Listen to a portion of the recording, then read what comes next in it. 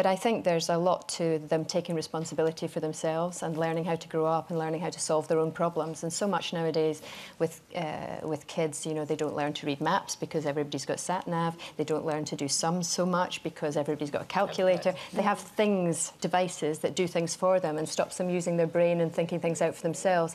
And of course, as you get older, you need to be able to take responsibility, you need to be able to lead things. So I'm very much, yeah, you've got to throw them in at the deep end sometimes. And get out of tricky situations. Get themselves out of trouble. You will find yourself in one. Think on their feet, find a way out, and it's not just as simple as pick up the phone, Mum, solve it for me.